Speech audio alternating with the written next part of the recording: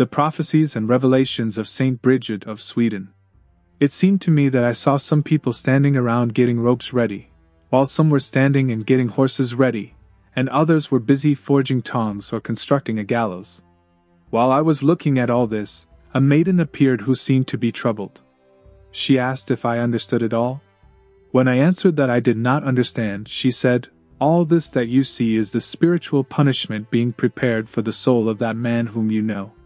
The ropes are for tying to the horse that will drag his soul. The tongs are for tearing his nose, eyes, ears, and lips off. The gallows is for hanging him." Since I was upset over this, the maiden told me, "Do not be upset. There is still time. If he wants, he will be able to break the ropes, knock down the horses, melt the tongs like wax, and remove the gallows. Moreover, he can obtain such an ardent love of God that these symbols of punishments will become for him the highest marks of honor, so much so that the ropes that were to bind him in contempt will be turned into belts of gold for him.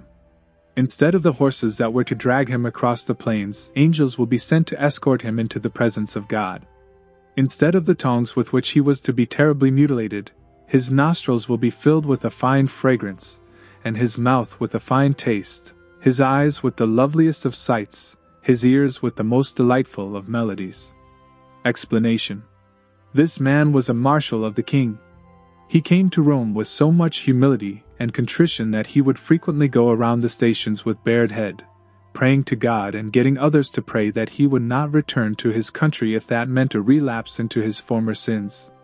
God heard his petition. When he left Rome and came to Montefiascone, he fell ill and died there. Another revelation also concerns him. "Daughter, see what God's mercy accomplishes, what a good intention accomplishes." This soul was in the jaws of the lion, but his good intention snatched him away from the lion's teeth, and he is now on the way to the homeland, and he will partake of all the goods that occur in the Church of God. O sweet Jesus, Creator of all that has been created!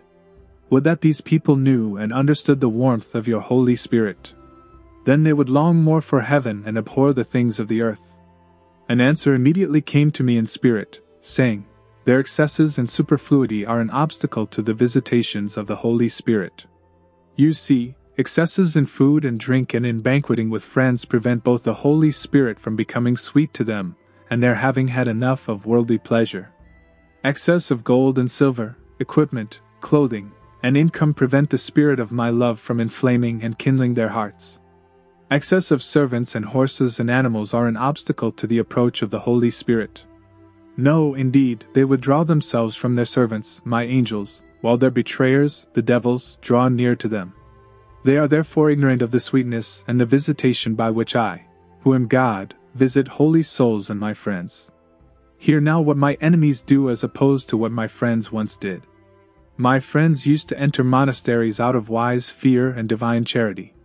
But those who are now in the monasteries go off into the world out of pride and cupidity, following their selfish will and living for the pleasures of their body. The judgment for those who die with such a disposition is that they shall neither experience nor obtain heavenly joy but only endless punishment in hell. Know that those who live in a cloister but are forced by divine charity and against their own will to become superiors shall not be counted in that number. Knights, moreover, who used to bear arms, were prepared to give their lives for justice and to shed their blood for the sake of the holy faith by helping the needy to obtain justice and by restraining evildoers and keeping them humble. Yet now hear how far they have turned away. Nowadays they prefer to die in war for the sake of pride and cupidity and envy, on the promptings of the devil, rather than to live according to my commands in order to obtain everlasting joy. Therefore, the wages of a just condemnation shall be given to all those who die with such a disposition. This means that devils will be given to their souls to be eternally joined with them as their wages. However, those who do serve me are to receive their soldiers' wages together with the heavenly army forever without end. The Son speaks, "Daughter, how stands the world now?" She answers, "Like an open sack to which everyone runs, like a man running without caring what he is following." The Lord answers, "Therefore, I am right to go with my plow over the earth, plowing over Gentiles and Christians, sparing neither old nor young, either poor nor rich. Each shall be judged according to his or her own righteousness, and each shall die in his or her own sin, and their homes shall be left without inhabitants. However, I shall not do this until the consummation." She replied, "O Lord, do not get angry if I speak. Send some of your friends to warn and admonish them about their danger." And the Lord said, "It is written that when the rich man despaired of his own salvation in hell, he asked that someone might be sent to warn his brothers so that they would not perish in the same way. The answer to him was, That shall in no way be done, for they have Moses and the prophets to teach them. So I tell you now, they have the Gospels and the sayings of the prophets, they have the words and examples of the holy doctors, they have reason and intelligence. Let them make use of these things, and they will be saved. If I send you, you would not be able to cry out loud enough to be heard. If I send my friends, there are but few of them, and if they cry out, they will scarcely be heard. However, I will send my friends to those I choose, and they shall prepare the way for God. The Son speaks, "Why do happy dreams lift you up so much? And why do sad dreams depress you so? Did I not tell you that the devil is envious and can accomplish no more without God's permission than a piece of straw beneath your feet? I also told you that he is the father, an inventor of lies, and that he mixes some truth in with all his falsehoods. I tell you, accordingly, that the devil never sleeps but goes around looking for an occasion to ensnare you. You must therefore be careful so that the devil does not deceive you, using his subtle knowledge to discover your inner states by means of your outer movements. Sometimes he induces happy moods into your heart to make you feel empty joy. At other times he gives you sad ones to make you omit in your sorrow the good deeds that you could do and to make you sad and wretched before anything sad has occurred. Sometimes the devil also puts a great many falsehoods into the kind of deluded heart that desires worldly esteem, and so deceives many people, such as false prophets. This happens to people who love other things more than God. This is why it happens that a lot of truth is found in the midst of a great many false words, for the devil could never deceive anyone if he did not mix some truth in with the falsehood, as was clear in the case of the man you saw in a seizure. Although he was confessing that there is one God, his indecent gestures and strange words showed that the devil was possessing him and dwelling in him. Now, however, you might ask, why do I permit the devil to lie? I answer, I have permitted and do permit this due to the sins of the people and of the priests who have wanted to know things that God did not want them to know, who desired success in areas where God saw that it was not beneficial to their salvation. Thus, it is because of sins that God permits many things to occur that would not occur if humankind had not abused grace and reason. Those prophets who longed for nothing but God and did not wish to speak God's words except for God's sake, these did not fall victims to deception but spoke and loved the words of truth. Yet, as not all dreams should be welcomed, so not all dreams should be rejected, since God sometimes reveals good things in dreams, including the hour of their death to bad people in order that they might repent of their sins. Sometimes he also reveals good things to good people in order that they might make greater progress toward God. So, whenever and as often as such things occur to you, do not lay them to heart but ponder them and study them with your wise spiritual friends, or else dismiss them and shut them out of your heart as if you had not seen them, because people who delight in such things are very often fooled and become disturbed. So, be firm in your faith in the Holy Trinity, love God with your whole heart, be obedient in failure as well as in success, do not think yourself better than anyone but tremble even when you do good, do not trust your own sense more than others but entrust your entire will to God, ready to do everything God wants. Then you will not need to be afraid of dreams. If they are happy dreams, do not trust or desire them without considering God's glory in them. If they are sad, do not be saddened but place yourself entirely in God's hands. The mother says then, I am the mother of mercy. I get the clothes ready for my daughter while she sleeps. I get food ready for my daughter while she gets dressed. I get a crown and every good reward ready for my daughter while she is working. The mother speaks to her son Jesus, saying, Our daughter is like a lamb that puts its head in the lion's mouth. The son answers her, It is better for the lamb to put its head in the lion's mouth and become one flesh and one blood with the lion than that the lamb should suck blood from the lion's flesh and make the lion angry and then the lamb, whose food is hay, would get sick. Yet, my dear mother, since you bore all wisdom and the fullness of all intelligence in your womb, get her to understand the meaning of the lion and of the lamb. The mother answers, "Blessed are you, my son, who, while remaining eternally with the Father, came down to me, yet never separating yourself from the Father. It is you who are the Lion of Judah's tribe. You are the Lamb without stain whom John pointed out with his finger." A person puts her head into the lion's mouth when she entrusts her whole will to God and has no intention of carrying out her own will, even if she is able, unless she knows that it is pleasing to you. A person sucks the lion's blood when she becomes impatient with the plan of your justice, wishing and striving to obtain other things than those that you have decided for her, or when she wants to live in a state of life other than the one that is pleasing to you and beneficial for herself. God is not pleased with such desires but rather provoked to anger. Just as the lamb feeds on hay, so too a person should be satisfied with humble conditions and a lowly state in life.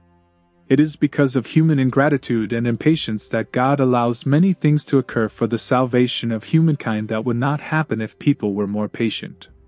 Therefore, my daughter, give your will to God. If sometimes you feel less patient, begin all over again through penance, for penance works like a good washerwoman does on stains, and contrition is like a good bleacher. The Son speaks, "Do not be afraid, daughter, this sick woman will not die, for her works are pleasing to me." When the woman did die, the Son said again, "Do you see, daughter? What I told you was true. The woman is not dead, for her glory is great." The separation of body and soul is for the righteous no more than a dream, for they wake up to life eternal. That which should be called death is when the soul lives separated from the body in an eternal death. There are many people who, while not mindful of the life to come, do wish to die a Christian death. Now, what does a Christian death mean, if not to die as I died, innocently, willingly, and patiently? Am I then contemptible because my death was contemptible and harsh? Or are my chosen ones foolish, because they had to bear contemptible sufferings? Or was this the will of fortune, or did the movement of the stars cause it? Of course not.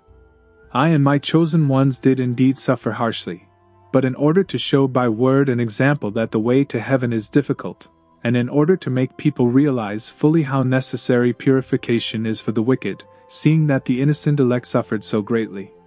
Know, then, that a person dies a contemptible and evil death when he dies while living a dissolute life and with the intention of sinning, when he has worldly success and desires to live for a long time but does not remember to give thanks to God.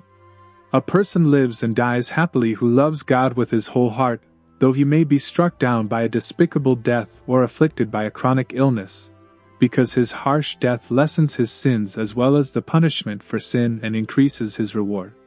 Look, I will remind you of two men, both of whom died a despicable and bitter death according to human opinion.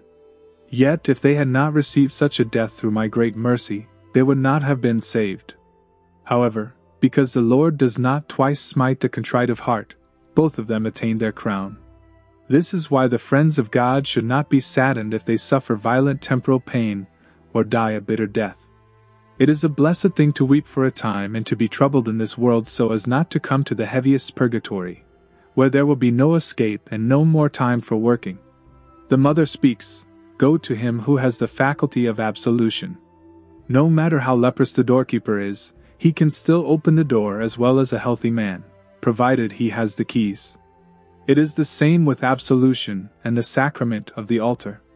No matter who the minister is, provided he has a lawful faculty of absolution, he can absolve from sins.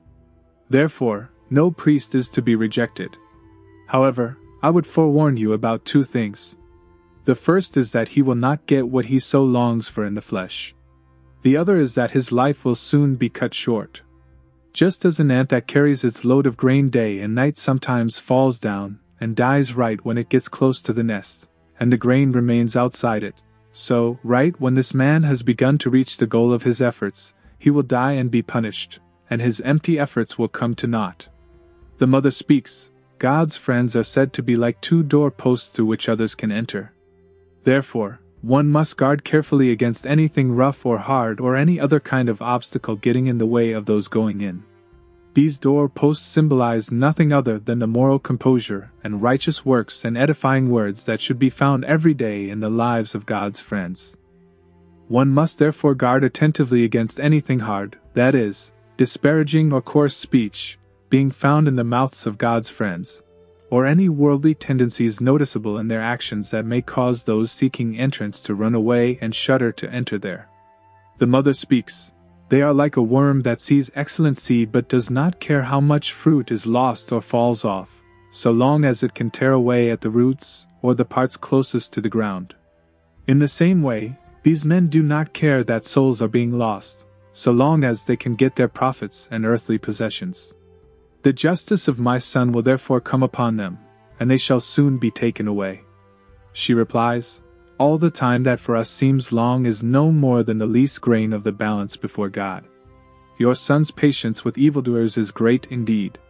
The mother replies, I tell you truly, their judgment shall not be delayed but shall come to them with horror, and they shall be dragged away from pleasure into shame. The Son speaks, listen, you who long for the harbor after the storms of this world. Whoever is at sea has nothing to fear so long as that person stays there with him who can stop the winds from blowing, who can order any bodily harm to go away and the rocky crags to soften, who can command the storm winds to lead the ship to a restful harbor. So it is in the physical world. There are those who lead the body like a ship across the waters of the world, bringing some people consolation but others distress, for human free will leads some souls to heaven, others to the depths of hell. The human will is pleasing to God when it desires to hear nothing more fervently than God's praise nor to live for anything other than God's service, for God dwells happily in such a will and lightens every danger and smooths away all the crags by which the soul is often endangered. What do these rocky crags represent if not evil desire? It is delightful to see and own worldly possessions, to rejoice in the elegance of one's body and to taste whatever delights the flesh. Such things often endanger the soul.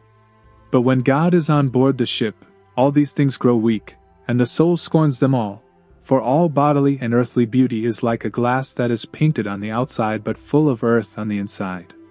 When the glass gets broken, it is no more useful than the dark soil of the earth, which has been created for no other purpose than to be used, if one owns any, in order to gain heaven.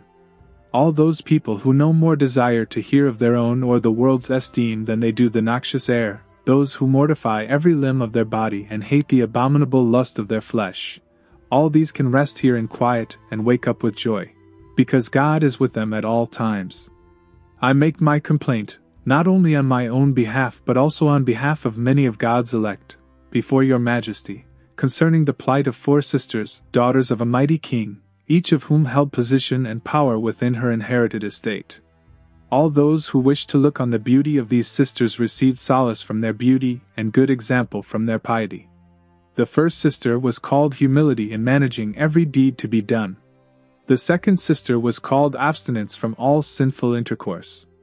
The third sister was called contentment without any excess. The fourth sister was called charity regarding the affliction of one's neighbors.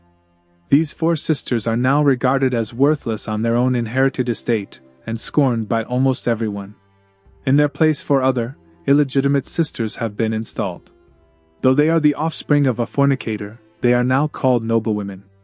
The first of these is Lady Pride, who lives to please the world. The second is called Lady Desire, who follows the body's every appetite. The third is called Lady Excess beyond the limits of necessity. The fourth is called Lady Simony, against whose deception almost nobody can protect himself, since, whether things are rightly or wrongly acquired, she greedily takes it all in. These 4 ladies contradict the precepts of God, wishing to render them worthless, and they are an occasion of eternal damnation to many souls. Therefore, act in accordance with the love that God has shown you, and swiftly help to raise up the 4 sisters called virtues, which proceed from the very virtue of Jesus Christ the High King, and which have now been laid low in the Holy Church, the inherited estate of Christ. Lay low instead the vices that are called ladies in this world, the traitors of souls, born of that traitor the devil, vice itself. Sir, I warn you about the danger your soul is in, and remind you that we read about a certain king in the Old Testament who felt a desire for another man's vineyard and offered him the full price for it. However, since the owner did not want to sell it, the king was angered and unjustly expropriated it for himself with violence. The Holy Spirit spoke to him a little later through the mouth of a prophet, sentencing the king and queen to die a wretched death for their injustice. The prophecy was fulfilled in them, and their children had not the least benefit of the possession of that vineyard. Now then, since you are Christian and keep the whole faith and know with certainty that God is the same now in his power and justice as he was then, you ought to know, accordingly, that, if you have a desire to possess something unjustly, either by forcing the owner to sell it against his will or by not making a fair offer, that same powerful and just judge will be the avenger. You, moreover, should fear for such a sentence overtaking you as is said to have befallen that queen. You should sorrow that your children will not be made rich by your ill-gotten goods, but will rather suffer the distress of poverty. By the passion of Jesus Christ, who redeemed your soul with his precious blood, I exhort and admonish you not to destroy your soul for the sake of fleeting possessions, but to make full restitution to all those who have suffered loss at your hands or because of you. Restore whatever you have wrongly acquired, both to relieve those who now suffer sorrow and as an example for others, if you want to gain the friendship of God. God is my witness that I do not write you this on my own, for I do not know you, but because something happened to a person that compelled me to write out of holy compassion for your soul. For that person, not asleep but awake in prayer, heard the voice of an angel saying, BJRN, BJRN, how overbold you are toward God and toward justice. Your willpower has so overcome the conscience within you that your conscience is completely silent, while your will speaks and acts. That is why you shall soon come to judgment in the divine court. Your will shall then be silent, and your conscience shall speak and condemn you in accordance with right justice. The Son speaks. If the enemy is battering at the city gates, you should not be like goats that run toward the wall, or like rams that rear themselves up on their hind legs and butt against each other with their horns. Instead, you should be like chickens that see a bird of prey in the sky aiming to harm them, and take refuge beneath the wings of their mother, and hide there. They are happy even if they only get hold of a single one of the mother's feathers and take cover there. Who is your enemy if not the devil, who looks maliciously upon every good deed and is wont to batter and agitate the human mind with temptations? Sometimes he batters it with anger and slander, sometimes with impatience and criticism toward God's decisions whenever things do not turn out as one wishes. Very often he batters and upsets you with innumerable thoughts in order to draw you away from God's service and cast a shadow over your good works before God. Therefore, no matter what temptations you have, you should not abandon your position nor be like the goats that run up toward the wall, that is, to be hard of heart, or to criticize other people's actions in your hearts, since a person who is bad today is often good tomorrow. Rather, you should lower your horns, stand still, and listen, that is, humble yourselves and be fearful, patiently entreating God so that bad beginnings may be changed into a happy ending. Nor should you be like the rams brandishing their horns, that is, paying back insult with insult and adding taunt to taunt. Rather, you should stand steadily on your feet and remain silent, that is, check your passions, so that in your speech and responses you may show forethought and patient forcefulness, because the righteous man overcomes himself and restrains himself even from licit remarks in order to avoid loquacity and offensiveness. When a person is agitated in mind and lets go of everything he feels inside, he seems somehow to have vindicated himself and revealed the instability of his mind. This is the reason why he will be left without a reward, because he was unwilling to be patient for a time. Had he been patient, he would both have won over his offending brother and fitted himself for a greater reward. What do the hen's wings represent if not divine power and wisdom? You see, I am like a hen that powerfully protects from the snares of the devil those chickens that run to me when I call, that is, those who desire the shade of my wings, and I summon them to salvation through my wise inspirations. What does the feather represent if not my mercy? One who obtains my mercy can feel as secure as a chicken sheltered beneath its mother's wings. So, be like the chickens running toward my will. In all temptations and adversities say both out loud and in your deeds, may God's will be done. For I protect those who trust in me with my power. I refresh them with my mercy. I hold them with my patience. I visit them with my solace. I enlighten them with my wisdom. I reward them 100-fold with my love. The Son speaks, if this man wishes to honor me, let him first work to reduce my dishonor, and increase my honor. My dishonor consists in the contempt shown for the commandments that I have commanded and the words that I have personally spoken, which are completely disregarded by almost everyone. If he wishes to love me, then let him from now on show greater charity toward all souls for whom I opened up heaven with my heart's blood. If he longs to rest with God more than to enlarge his inheritance, then he will surely find greater desire as well as help from God in order to win back that place, Jerusalem, where my dead body lay. Tell him, you who are hearing this, I, God, allowed him to be crowned king. This is why it is especially his duty to follow my will and to love and honor me above all things. If he fails to do so, his days will be cut short. Moreover, those people who are emotionally attached to him will be painfully separated from him, and his kingdom will be divided into several parts. It seemed to a certain person that she was in a large chancel, and a great, shining sun appeared. There were 2 pulpits, as it were, in the chancel, one to the right and the other to the left, with a long space intervening between them and the sun. 2 rays of the sun fell upon the pulpits. Then a voice was heard from the pulpit on the left side, saying, Hail, eternal King, Creator and Redeemer, and just Judge. Behold, your vicar, who is seated on your chair in the world, has now brought his chair back to its ancient and earlier place, where sat the first Pope, Peter, Prince of the Apostles.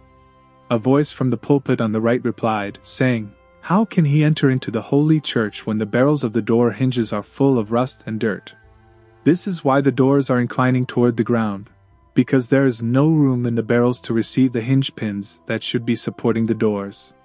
The pins have been completely bent outward and are not at all curved in such a way as to hold the doors in place. The floor is all dug up and has been converted into pits as deep as bottomless wells. The ceiling is smeared with pitch and burning with sulphurous flames, dripping down like dense rain. Thick, black fumes arising from the pits and the dripping of the ceiling have stained all the walls and made their color as ugly to look at as gory blood and pus. It is therefore not fitting for God's friend to have his dwelling in such a temple. The voice from the left replied, saying, Give a spiritual explanation of what you have described physically. The other voice then said, The Pope is symbolized and represented by the doors.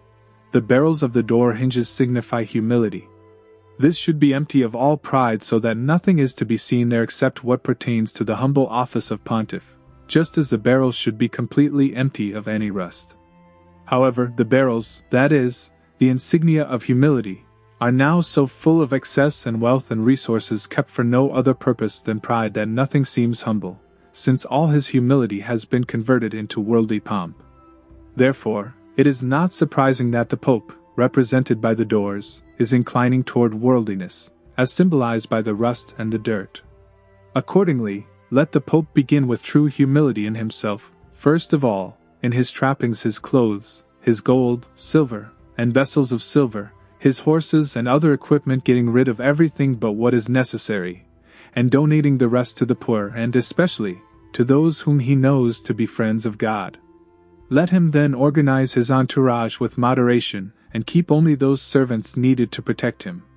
Although it is in God's hands to call him to judgment, still it is only right for him to have servants both in order to strengthen the cause of justice, and so that he can humble those who rebel against God and against the holy customs of the Church. The hinge pins attached to the doors represent the cardinals who have been bent outward and stretched as far as possible toward all pride, greed, and physical pleasure. This is why the Pope should take a hammer and tongs in hand and bend the hinges to his will by not letting them have more clothes, servants, and equipment than necessity and utility require. Let him bend them with the tongs, that is, with his soothing words and divine counsel and fatherly love. Then, if they refuse to obey, he should take the hammer and display severity toward them, doing with them whatever lies in his power and does not go against justice, until they are bent to his will. The floor represents the bishops and the secular clergy, whose greed is bottomless. From their pride and luxurious way of living come the fumes that make all the angels in heaven and all God's friends on earth shun them. The Pope can improve the situation greatly by allowing them to have only what they need and nothing superfluous, and he should order each bishop to watch over the ways of his own clergy. Anyone who refuses to mend his ways and live continently should be stripped of his prebends, because God would rather not have a mass said in a given place than let a whorish hand touch the body of God. It seemed to me as though a king was seated on a judgment seat, and each living person stood before him. Each person had two beings standing next to him, one of whom appeared like an armed soldier, the other like a black Ethiopian. A pulpit stood before the judgment seat.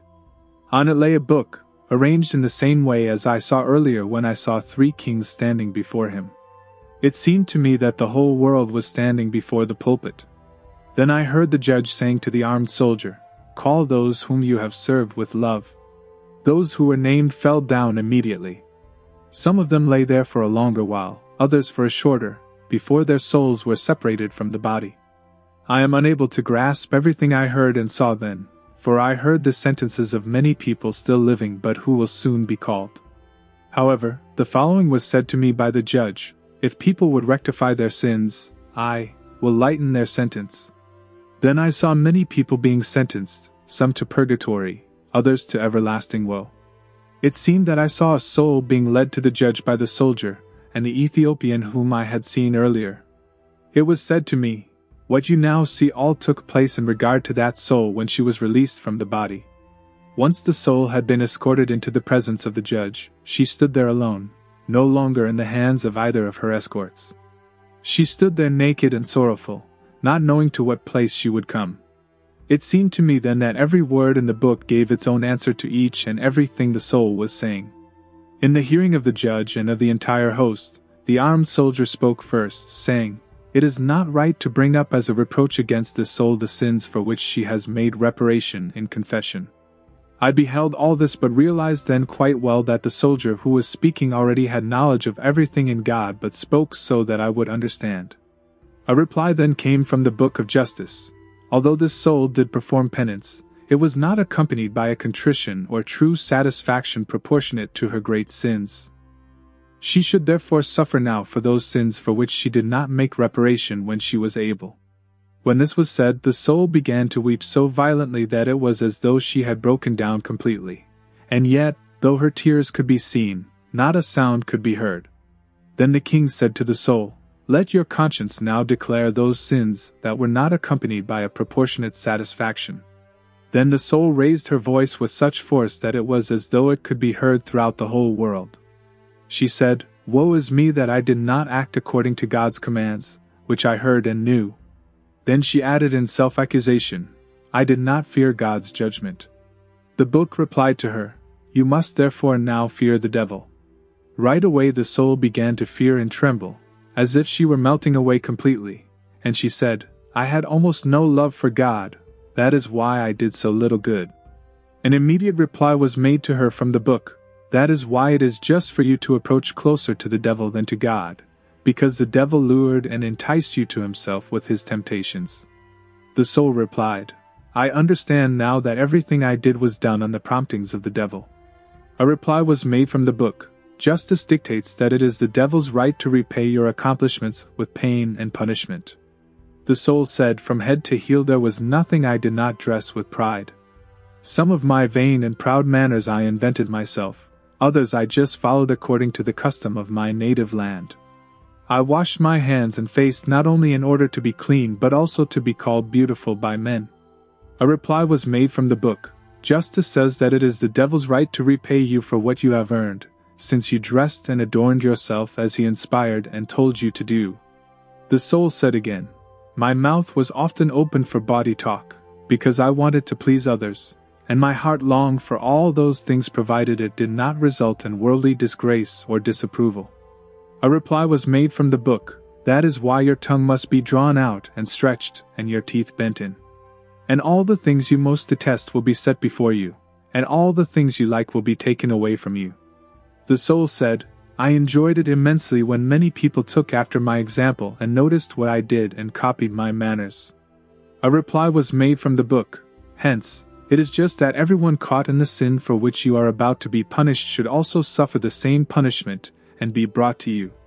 Then your pain will be increased each time someone comes who copied your fashions." After these words, it seemed to me as though a chain was wound about her head like a crown, and then tightened so hard that the front and back of her head were joined together. Her eyes fell out of their sockets and dangled by their roots at her cheeks.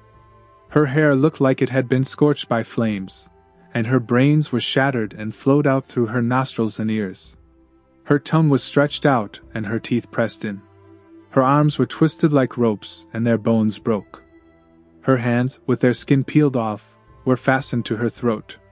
Her breast and belly were bound so hard with her back that her ribs were broken and her heart spilled out together with all her entrails. Her thighs dangled at her flanks, and their broken bones were being pulled out just like a thin thread is used to thread a needle. After this sight, the Ethiopian replied, "O judge, the soul's sins have now been punished according to justice. Now join the two of us, this soul and me, so that we may never be separated." But the armed soldier replied, "Hear, judge, you who know all things. It concerns you now to hear the last thought and feeling that this soul had at the end of her life. At the very last moment she had the following thought: Oh, if God would only give me enough life, I would gladly make reparation for my sins and serve Him all the rest of my lifetime and never more offend Him. O judge, such were her last thoughts and wishes. Remember, Lord, that this person did not live long enough to acquire a fully understanding conscience. Therefore, Lord, think of her youth and treat her mercifully." A reply was then made from the Book of Justice: "Last thoughts such as these do not deserve hell." Then the judge said, "Because of my passion, let heaven be opened up for this soul once she has undergone purgation for her sins for as much time as she is bound to suffer, unless she receives assistance from the good works of others still alive." Explanation: This woman made a vow of virginity in the presence of a priest, and then married later on. She died giving birth. Let's pray. In the name of the Father, and of the Son, and of the Holy Spirit, Amen. Our Father, who art in heaven, hallowed be thy name. Thy kingdom come. Thy will be done, on earth as it is in heaven. Give us this day our daily bread. And forgive us our trespasses, as we forgive those who trespass against us. And lead us not into temptation, but deliver us from evil. Amen. Hail Mary, full of grace, the Lord is with thee. Blessed art thou among women, and blessed is the fruit of thy womb, Jesus. Holy Mary, Mother of God, pray for us sinners now, and at the hour of death. Amen.